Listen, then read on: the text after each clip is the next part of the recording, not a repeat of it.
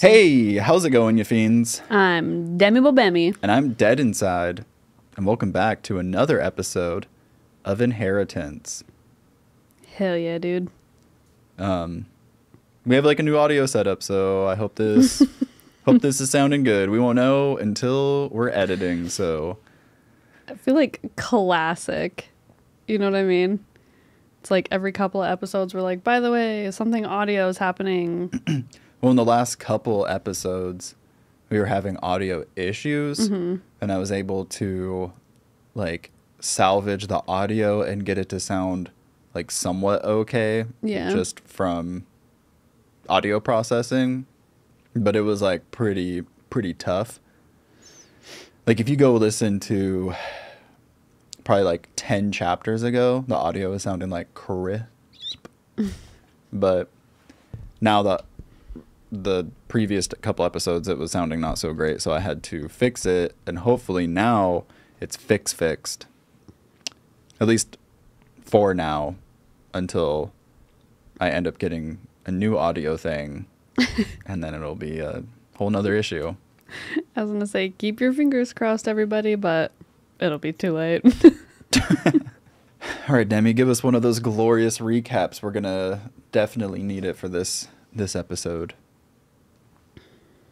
More so than we've needed it in the past. Need it now more than ever. Demi's recap, yeah. It's the final showdown. Eragon and Murtagh are gonna fight each other, and then they stab each other, and then Murtagh says, guess what, Galbatorix? You're going down, baby! And then he says a word, and then it zoops all of the magic away from Galbatorix. And he said, you didn't actually sap all my protections, but then turns out he did. But then it didn't really do anything. And then Eragon was like, well, if you're gonna fucking take my soul away, I'm gonna make you feel real bad about it. And then it,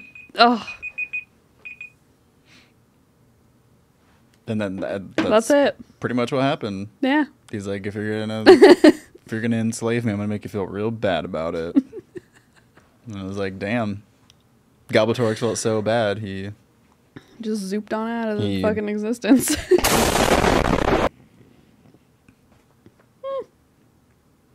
So, how would you rate that recap on a scale of 1 to whatever?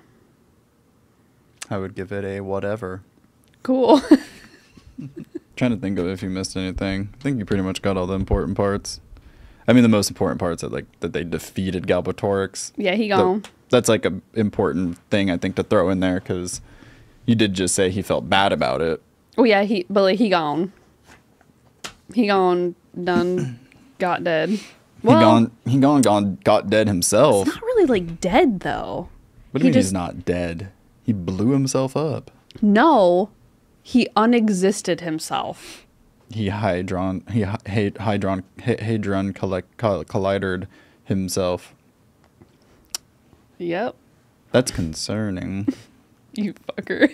I deserve that though. I feel like my fucking back's not straight in this chair. I feel like I'm like tilted to the side or something. I do that a lot in these chairs. It's like the little wings just like make you kind of want to like lay your head against them. Whenever we watch shows, I do that. Yeah, and then you just kind of realize that you're like sitting tilted in the chair, and you're like, hello? You know? Like, how did I get here? Chapter 69. Hey, the one we've all been waiting for. Death throes. That really fucking 180. Really took down the mood there. Yeah, noon to 6 real quick. Roran sat on a litter that the elves had placed upon one of the many blocks of stone just inside the ruined gate of Urubaean, giving orders to the warriors in front of him. 4 of the elves had carried him out of the city, where they could use magic without fear of Galbatorix's enchantments distorting their spells. They had healed his dislocated arm and broken ribs, as well as the other wounds Barst had inflicted, although they warned him that it would be weeks before his bones were as strong as before, and they insisted that he remain off his feet for the rest of the day. So he's got like glass bones right now. So I was thinking about that. I'm like, what do they mean? But like his bones were broken, so they have to like mend themselves. But for some reason, I thought of like Harry Potter when the bone gets like zooped out of his arm. Yeah. I don't know why I thought that's what they were saying. We've given you a draught of Skelegro. That accent was incredible. Was it? Yeah. You think so? Yeah. Anybody that can vouch for it? Like, if you live where that accent is, can you say that that was actually pretty good? Can you also tell me where that accent is from? Thank you in advance. Likewise, he had insisted upon rejoining the battle. The elves argued with him, but he told them, "Either you take me back or I'll walk there myself." Their displeasure had been obvious, but at last they agreed and carried to where he now sat, looking over the square. As Roran expected, the soldiers had lost their will to fight with the death of their commander, and the Varden were able to push them back up the narrow streets. By the time Roran returned, the Varden had already cleared a third or more of the city and were fast approaching the citadel. They had lost many. The dead and dying littered the street, and the gutters ran red with blood. But with their recent advances, a renewed sense of victory gripped the army. Roran could see it in the faces of the men and the dwarves and the Urgles, though not the elves, who maintained a cold fury at the death of their queen. The elves worried Roran. He had seen them killed soldiers who were trying to surrender, cutting them down without the slightest compunction. Once loosed, their bloodlust seemed to have few bounds. That's an interesting observation, I think, because this whole time, at least to me, the elves have felt like, oh, we're like above your human ways and we're like so great. But, and like, I understand like they lost their queen, like it's like, I get it, but it seems a bit cold to be like people surrendering and like just cutting them down. Like that seems like a very like human bloodlusty, like feral animal kind of like, you know what I mean? Mm-hmm. Like to me, I don't know, maybe he's trying to say they're like, ooh, cold and calculating, whatever, like they have no remorse, like whatever they're saying. But the elves have lived in the wilds of Duwald and Varden for a long time now. They're probably pretty feral. I just think that's interesting. Or their feral comes out at the loss of their queen. Like they're like, fuck this shit. We want to go fucking home. But yeah, probably. You killed our queen, you fucker. Prepare to die. Soon after Barst fell, King Orin had taken a bolt to the chest while storming a guardhouse deeper within the city. It was a serious wound, one that even the elves apparently were unsure they could heal. The king's soldiers had taken Orin back to the camp, and so far Roran had heard no word of his fate. Although he could not fight, Roran could give orders. Of his own accord, he had started to organize the army from the rear, gathering up the stray warriors and sending them on missions throughout Uruban, the first being to capture the rest of the catapults along the walls. When he received a piece of information that he thought Jormungandr or Auric or Martland Redbeard or any of the other captains within the army ought to know, now he had runners seek them out amongst the buildings and convey the news. "And if you see any soldiers near the big domed building by the market, be sure to tell Jormungandr that as well," he said to the thin, high-shouldered swordsman who stood in front of him. I was really distracted by the or. So wait, what is he telling people? He's saying, if you see soldiers near the big domed building by the market, be sure to tell Jormungandr. Okay. "Yes, sir," said the man, and the knob in his neck bobbed as he swallowed. Ew. Roran stared for a moment, fascinated by the movement. Then he waved and said, "Go." I feel like... So some guy was just like... And he's just like... "Go." I feel like Roran probably had a similar reaction to us in that description. It was just like, what the fuck? "Go. Get out of here, you fucking weird throat person. Weird Bobby throat." "Hey, Bob." "My name's not Bob." It is now. "It is now." As a man trotted away, Roran frowned and looked over the peaked roofs of the houses toward the citadel at the base of the overhanging shelf. Where are you? He wondered. Nothing had been seen of Eragon or those with him since they entered the stronghold, and the length of their absence worried Roran. He could think of numerous explanations for the delay, but none boded well. The most benign was that Galbatorix was simply hiding, and that Eragon and his companions were having to search for the king. But after seeing the might of Shruiken during the previous night, Roran could not imagine that Galbatorix would flee from his enemies. If his worst fears had come to pass, then the Varden's victories would be short-lived, and Roran knew it was unlikely that he or any of the other warriors within their army would live through the day. One of the men he had sent off earlier, a bare-headed, sandy-haired archer with a ruddy spot in the center of each cheek, ran out of a street to Roran's right. The archer stopped in front of the block of stone and ducked his head while he panted for breath. "You found Martlin?" Roran asked. The archer nodded again, his hair flopping over his glistening forehead. "And you gave him my message?" "Sir, yes, sir. Martlin told me to tell you that—" He paused for breath.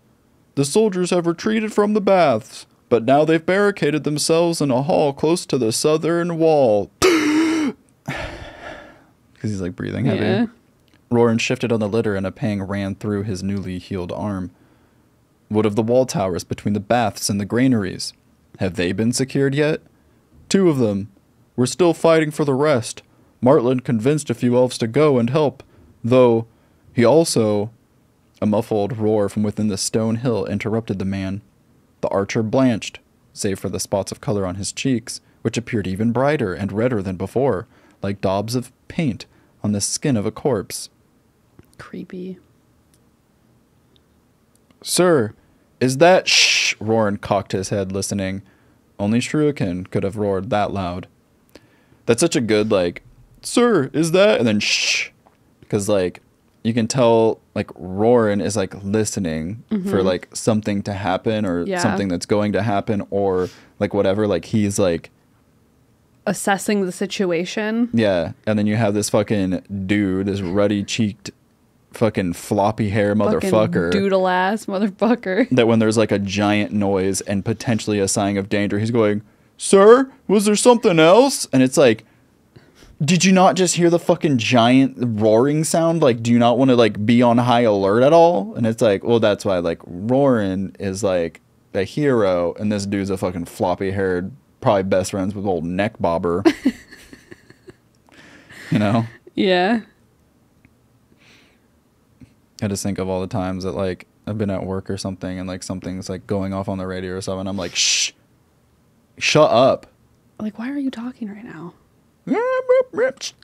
Knock it off. Someone talking on the radio. They're saying explosion. You don't want to hear about that? You're not, like, at the least bit concerned. Yeah, they're saying emergency, emergency. They're saying we're being attacked by velociraptors. I work at Jurassic Park, by the way, guys. That's my job. What? Nothing. I've never told anyone what my job is. You can't just tell people you work at Jurassic Park. I'm a biogenetic engineer at Jurassic Park. I thought you were going to tell me you were like whatever Chris Pratt does in that movie. I'm a Chris Pratt at Jurassic Park. My job title is Chris Pratt. I trained the Chris Pratts at Jurassic Park. For a few moments, they heard nothing else of note. Then another roar sounded from inside the citadel, and Roran thought he could make out other fainter noises, although he was not sure what they were. Throughout the area in front of the ruined gate, men, elves, dwarves, and urgles paused and looked toward the citadel. Another roar, even louder than the last, rang forth. Roran clutched the edge of the litter, his body rigid. "Kill them," he murmured. "Kill the bastard." "Shh," said the ruddy-cheeked. Could you imagine? You had, like, I guess maybe like a Freudian slip. Instead of saying murmured, you said murdered. Muttered. Well, whatever, you said murdered, and that's not the word. Muttered. No, I think I said muttered.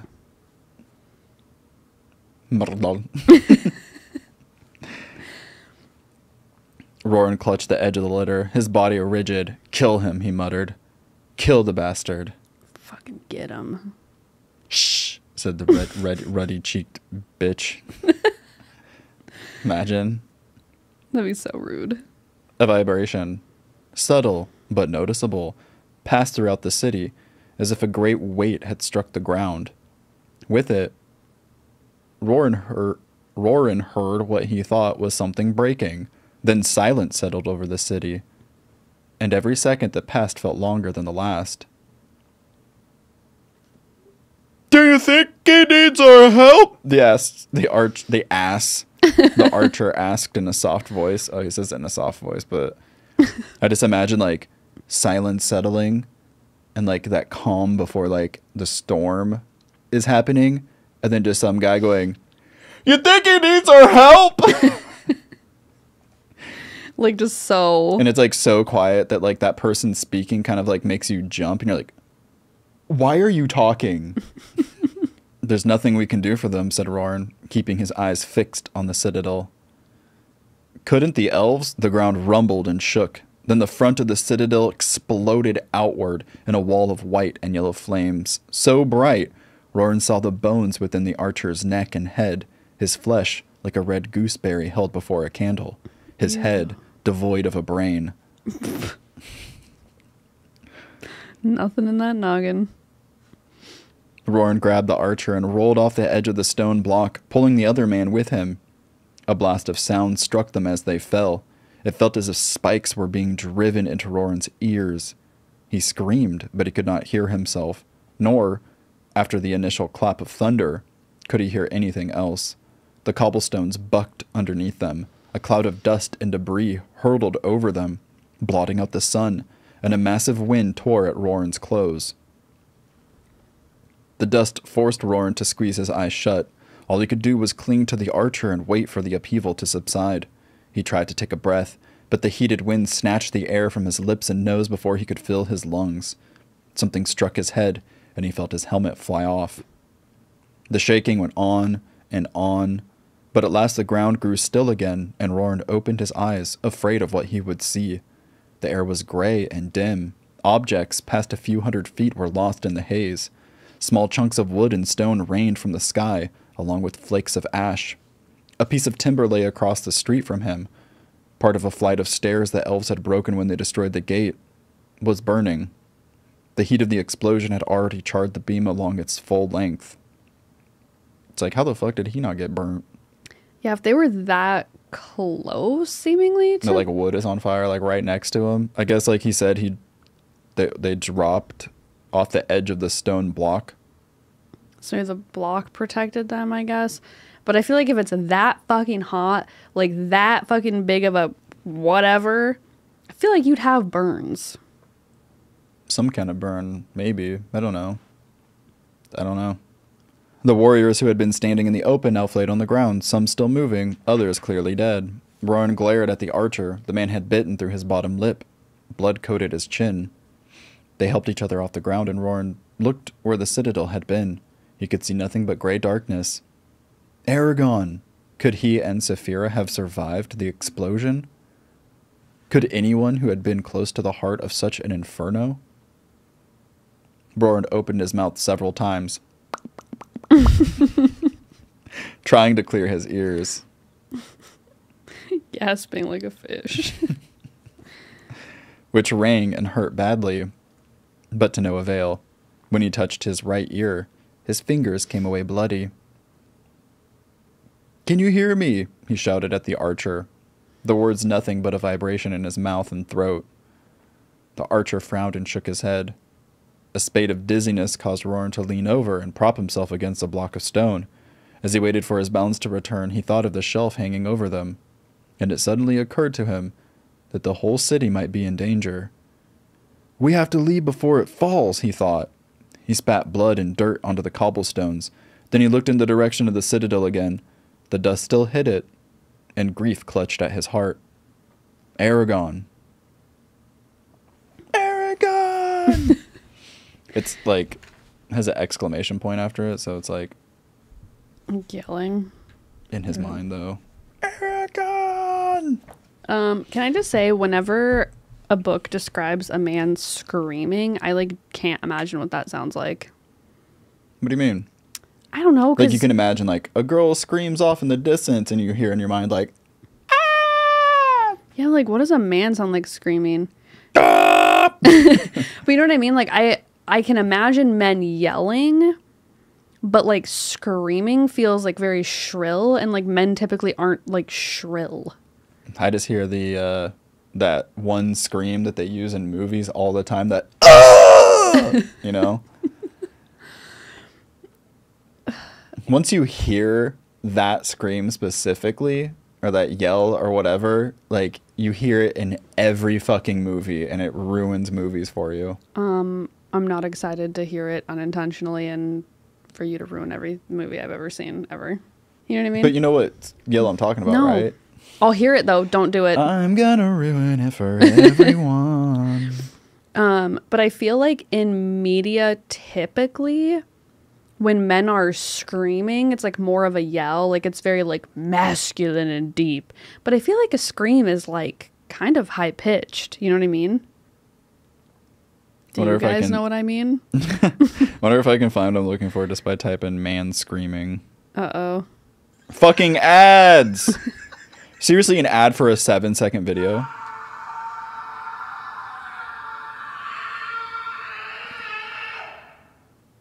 Why does it sound like Space Station 13? I don't know. Maybe they use that sound effect. When people record those clips, where are they doing this? Are they in a studio, or are they just like in their garage and their neighbors are concerned? I'd hope they're... I'd hope they're in their neighbor's garage.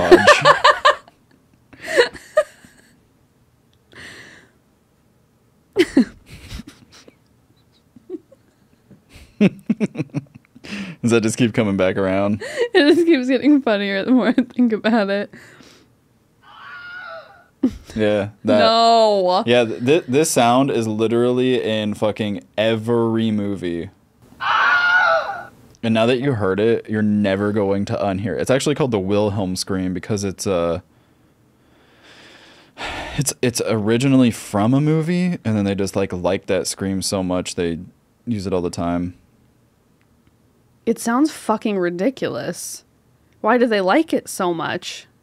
I don't know. Maybe because I don't know. It sounds like a man screaming, but it's like not like ah or something, you know, like terrified. It's like a ah, like somebody getting like shot and like falling off their horse, or like somebody like falling off a cliff. I mean, to be fair, like I've never like been in a situation where I've heard a man scream before, so I don't know what it sounds like. But why does that sound so fucking comical to me? Like, that doesn't seem real. A man screaming? A man screaming sounds comical that to one. you? No. I was going to say, no. That's the Capricorn coming out in her. That's rude. No, the other screams were like spooky. But that one's ridiculous to me. That one seems like somebody did a joke and then they just keep doing the joke. That's what it sounds like to me. No, I think men don't really scream too much. So it is kind of like a weird thing, you know? And then I'm just like like... men just kind of like yell. Yeah. Like men don't like scream. But you see what I'm saying? Is like... No, I get it. Because like, I'm just like thinking of like situations that have been like terrifying where I've been like around men versus like around women. And like women kind of like scream for alert. Mm-hmm. And men kind of like yell for like either intimidation or like surprise or like something, you know. Yeah. They're like, ah! Like that's all like you can like get from a man. Or they're like, hey man, like I'm just thinking of like camping or something. Yeah. Like when we like yell at like animals, we're like, ah! Get out of here, ah! Mm-hmm. Yeah, because you come around a corner too fast and I will scream. Yeah, and it's like an alert thing. It's like, I need help, or like, I'm here and I'm in trouble. What? I feel like this is a whole other thing that I want to talk about, but I feel like this is not the place. Why? I don't know, because we're supposed to be talking about fucking fucknut. Well, start talking about it and then I'll cut it or not. Okay. Will it make final cut? You guys are about to find out. Okay. So just like the idea of like the alert sound, because, and I feel like this is probably going to get me in trouble, but because women are typically physically not as strong as men, that they're probably less likely to be able to fend off whatever danger it is alone. That high-pitched, like, shrill scream, like, is, like, basically just an alarm so that everyone in the area hears and is, like, attracted to screaming sound. Demonetized. Yeah, you have to, like, finish it off. If you're going to say something that could be, like, controversial, or, you know? Oh. You have to finish it off with, like, a comparison of, like, empowerment. Women are like velociraptors. They're pack hunters, so they have to alert other members of their pack. I like that. Good job. I'm not good at whatever that is. Sucking ass. Okay, this is sidebar. Won't make final cut. But did you know baboons in, like, the wild, Suck each other's ass. they do. Really? No. Oh. So when there's, like, predators around, they will scream so that everyone is alerted and they'll go to safety. But antelope, I'm pretty sure it was antelope, started, like, catching on. And so when the baboons would scream, they would run. But then the baboons would start, like, low-key just alerting the baboons when lions were around. And so they'd scurry up into the trees. And then they would scream so the lion would get the antelope. Baboons They do, are- like, some weird, like, little baboon, like, warning call, like... like, probably some, like, little chatter shit.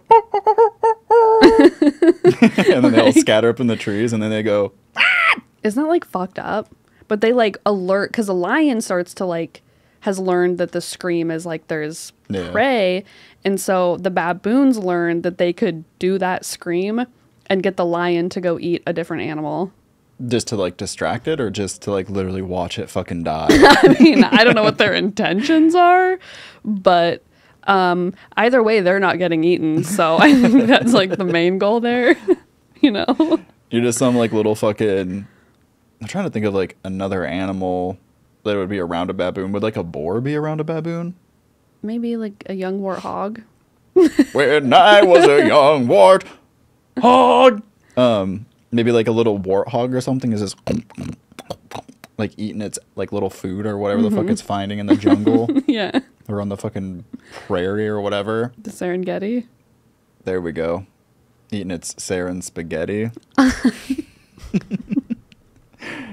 But it's just like chilling, eating, and then it's just like looking around and seeing all of these bamboos around it in a tree. And it's like, that's fucking weird.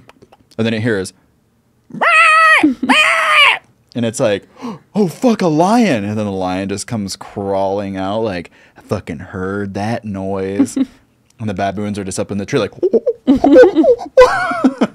fucking kill it. I just feel like, That'd be fucked. dude, animals are fucked up. That was the point of that story. The screaming, alerting reminded me of that. You want to talk about fucknut now? Nah, we're too derailed. Too derailed to like really go back. I don't really care. Okay. But real. So that was just like a observation chapter from Roran's perspective of what we know is going on in the Citadel. Yes, Freya. It's so fucked up. Okay, so the big giant fucking blast. What is that? It's Galbatorix. He just explodes and that zoops the fire out of... Zoops the fire. What? Okay, so that big, like, blast with all the fire or, like, whatever the fuck is going on, that's Galbatorix, like, zooping out of here? That's him, like, ending himself. How come Eragon's fine? What do you mean Eragon's fine? We don't know. Oh. The last that we knew is he was, like, unconscious, remember? Oh, yeah, I forgot. He could be fucking dead. Him, Arya, Saphira, Murtagh, Nazawada. This is a young adult fantasy book. They're alive. But they could be dead. They aren't, though. That's why a sense of dread filled Roran's heart, and he looked at the explosion, the citadel, or where it used to be, or the crumbles, or the fog, or the dust, or whatever, and went, Eragon! With his mind. Spoiler alert, they're not dead. Why would you spoil this? I've never even read this book before. Spoiler. You know when Harry Potter wears the invisibility cloak? That's not a spoiler. The movie's been out for 14 years. There's a limit on spoilers, I feel like. But it's like not even a yeah, that's true. It's like not it's even just he wears an invisibility cloak. It's like, oh, he has a fucking wand. Spoiler alert. You know? He's a wizard. Spoiler He gets a alert. broom. Oh, Roran will not get captured by Galbatorix. I just wanted to point that out. I think it's too late for that. Because we're crossing out the ones that you got right. Yeah. Yeah. So you got that wrong. Still time for Auric to die. When you when you said Orin had got hit, You thought it was Auric? yeah, I started looking around and And you're like, fuck. but no, different people. The name does not equal ego. But So you got that kind wrong. of, though. No. It was like everybody's name. No. Yeah. No. No, you don't. But it's like a little bit, right? Like, No. kinda like everybody's name. No, the name is specifically the name of the ancient language. It's just like everybody's name. I mean, it's everybody and everything. I don't think you can control people, but you can control magic. But you would say that Eragon would fall under the classification of everything. You got it wrong, dude. I'm taking it as a win. No, that's a L. Fuck you. Dude, you already have 5 wins, so 6 Okay. wins. So just like chill, okay? I want to win it all. You're gonna have like 7 L's. Just chill out.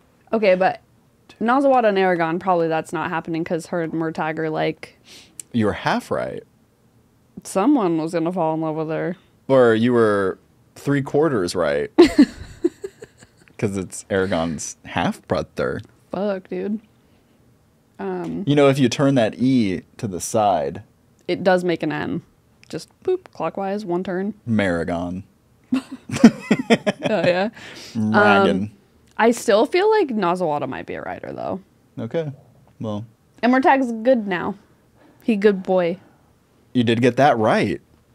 And then There you go. You take 1 L and you get a W. But That just cancels each other out. And I even said, like, he might be the one that kills Galbatorix. And he wasn't, like, the one who got him. Because He was instrumental. Yeah, he was, like, really important to that.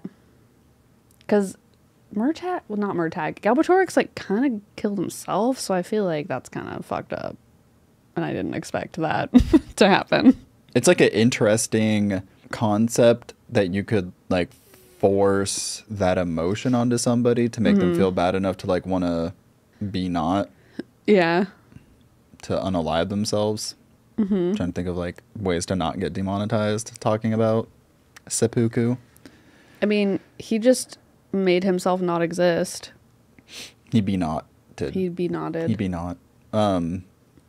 But I just like can't imagine any sort of villain understanding like Galbatorix. Like he is very like intelligent, so I feel like he would be able to rationalize like any emotion he's feeling, and like it would either turn him good, you know, and then he would like change his ways, or he would like just like not give a shit about the emotional aspect of it and compartmentalize it even more.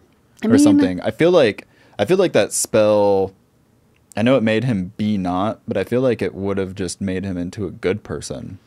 But maybe that was like too cheesy. Unless, they couldn't go full Care Bear stare. You know what I mean? Yeah. But maybe it was like feeling all of those emotions all at once was so overwhelming that he couldn't handle it. Just write it out. It's like a bad fucking DMT trip. It'll end eventually. Hold on. So he's overwhelmed, right, It's with just a all bad these trip, emotions. bruh. Hold on. So he's feeling remorse.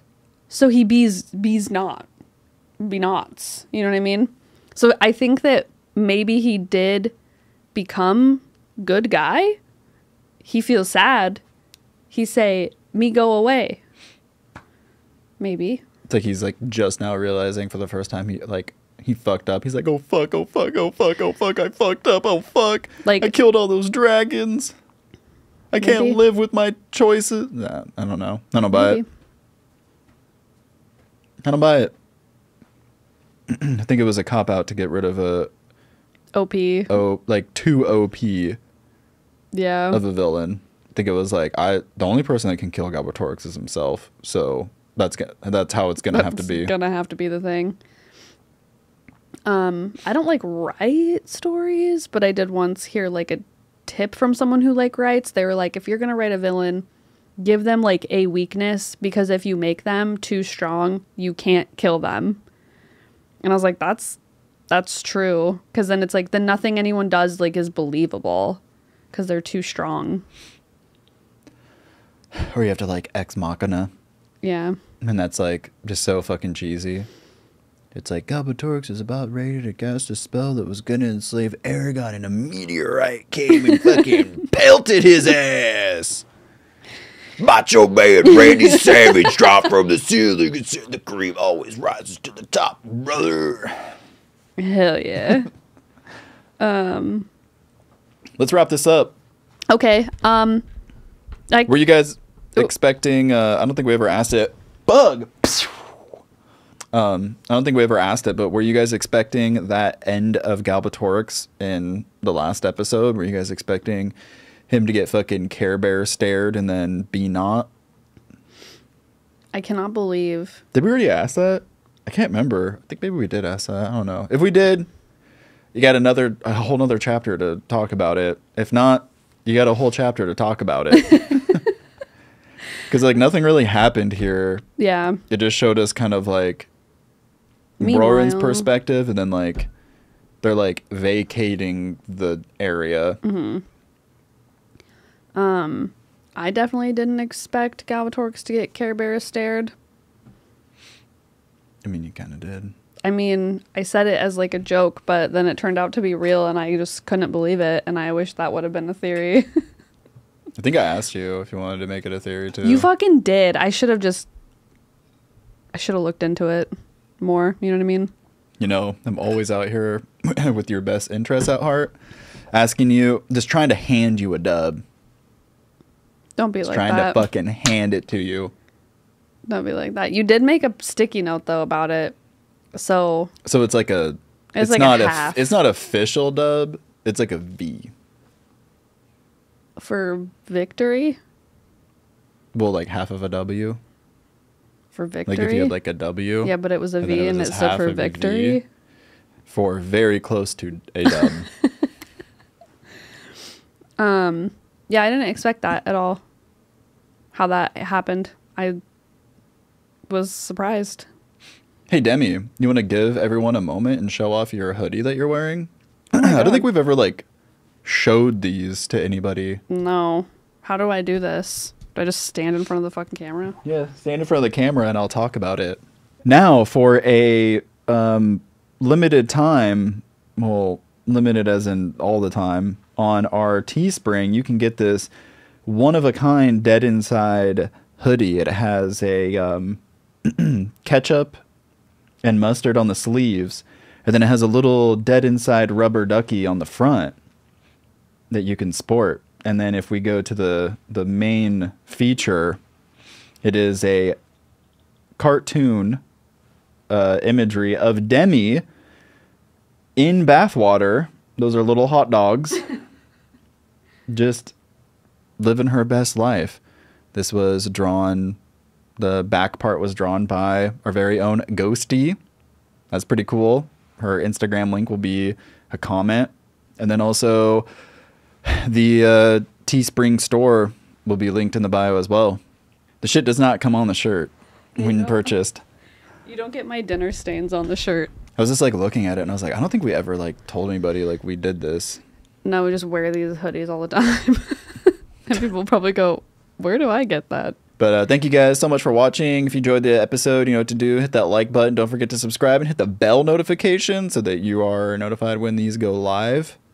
And we'll see you in the next one. Bye. I just feel like YouTube really out here implementing like 1,000 things for people to click. Yeah, it's going to be like hit that like button, hit that subscribe button, hit that bell notification, hit that join button. Don't forget to hit the button as well. There is now a smell-o-vision button, a live chat